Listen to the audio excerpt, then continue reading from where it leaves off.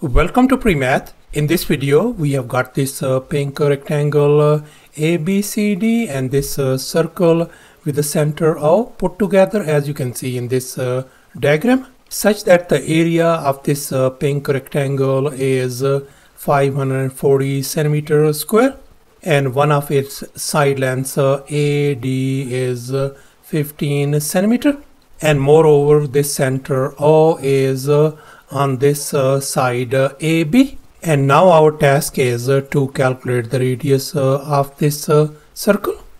Please don't forget to give a thumbs up and subscribe, and please keep in mind that this figure may not be 100% true to the scale.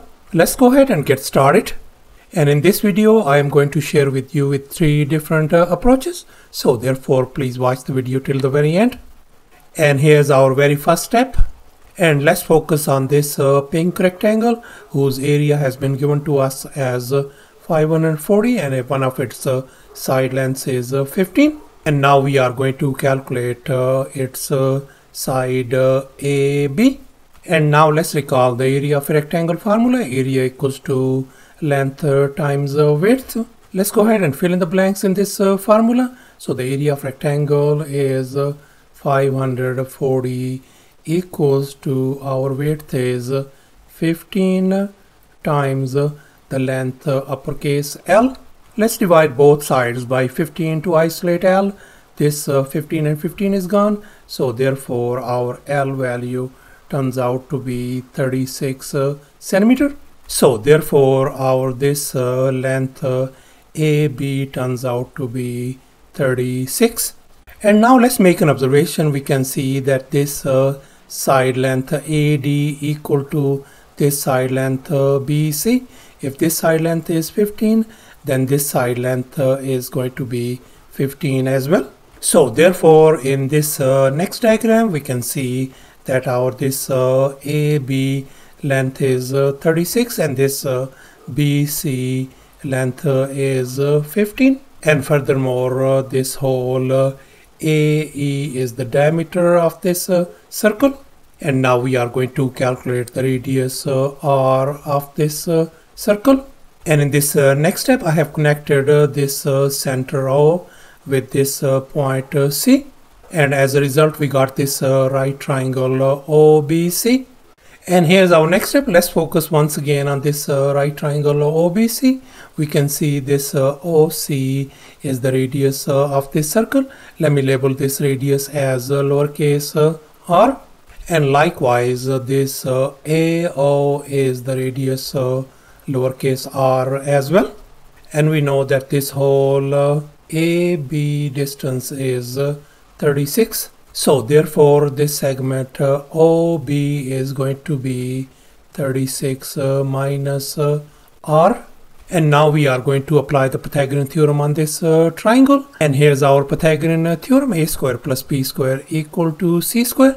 And in our case OC is our hypotenuse. Let's go ahead and fill in the blanks in this Pythagorean formula. A in our case is 36 minus R whole square, plus b in our case is 15 square equal to our hypotenuse is r whole square.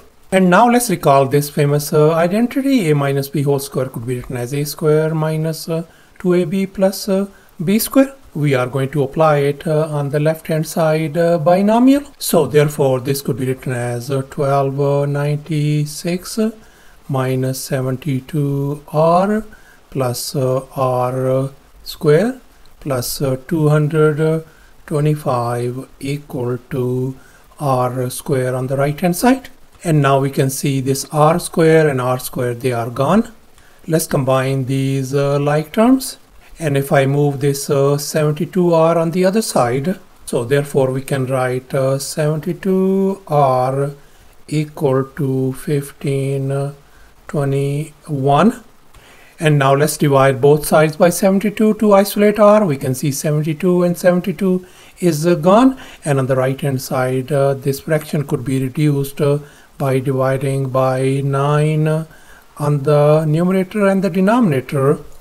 So therefore we can see that our radius R turns out to be 169 divided by 8 centimeter. So thus the radius of this circle turns out to be 169 divided by 8 centimeter, and that could also be written as 21.125 centimeter.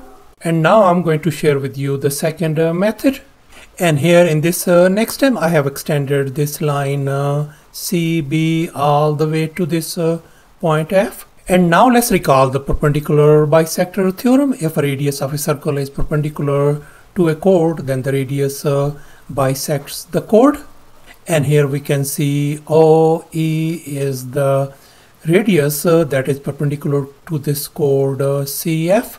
So therefore this segment CB is going to be equal to BF. If this segment is 15, then this segment has got to be 15 centimeter as well. And now let's assume that this tiny segment BE is X. And now let's recall the intersecting chords theorem. According to this theorem, if two chords intersect in a circle, then the products of the measure of the segments of the chord are equal, as you can see in this given diagram. And here we can see these two chords AC and BD intersect each other, and as a result we get the segments A, B, C and D, such that AB equals to CD. And now let's our attention back to our this problem. We got these two chords AE and this chord CF, and they intersect each other at this point B. And as a result, we get these segments 36, X, 15 and 15. Let me label this segment A, this segment B, this segment C and D.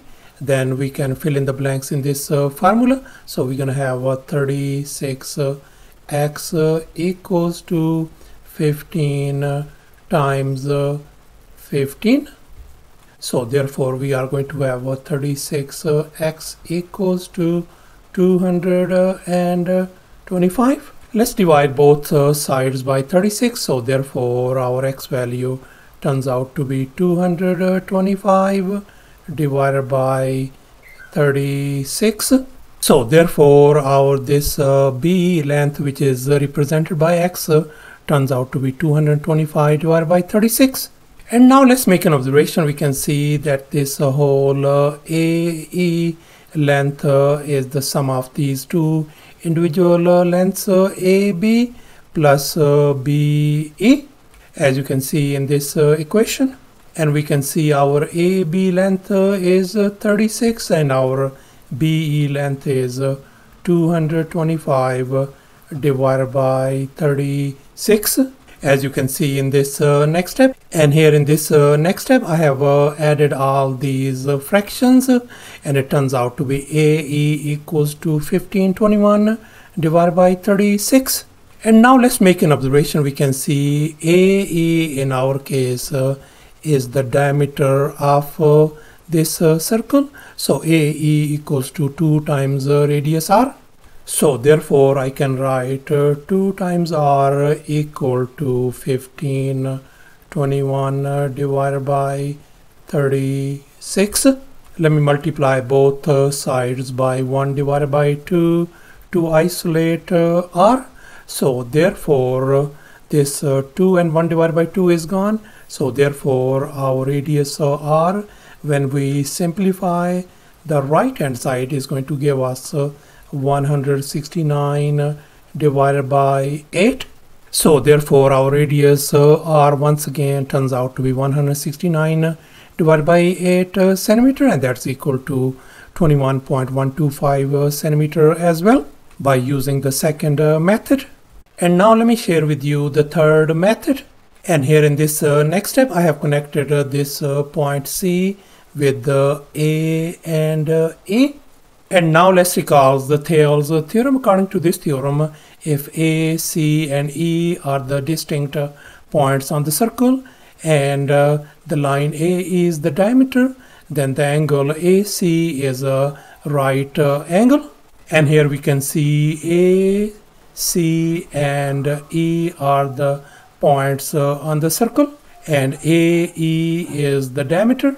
So no wonder this angle ACE is going to be 90 degrees. And now let's recall the Euclid's theorem. According to this theorem, if we got this right triangle ABC with this perpendicular CD, then this height h square is going to be equal to x times y, as you can see in this given equation. Let me label this height BC as h.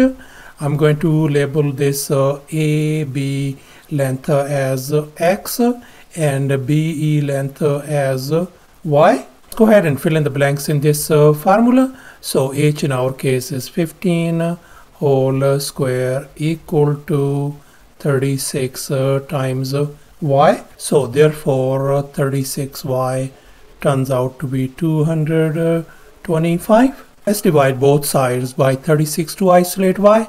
So therefore y turns out to be 225 divided by 36. So therefore our this BE length, which is y, turns out to be 225 divided by 36. And now we can see this whole length AE equals to the sum of these two individual lengths AB and BE, as you can see in this equation.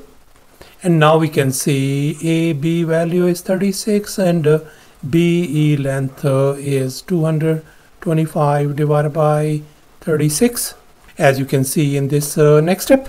And if we simplify this right hand side, it turns out to be 1521 divided by 36. And let's make an observation. We can see this whole AE is the diameter of this circle, so this is going to be 2 times r. So therefore I'm going to replace this AE by 2 times r. Let me multiply both sides by 1 divided by 2 to isolate r.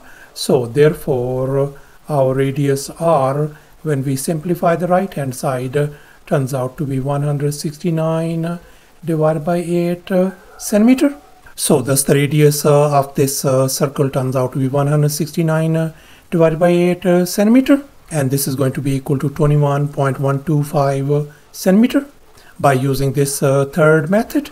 Thanks for watching, and please don't forget to subscribe to my channel for more exciting videos. Bye.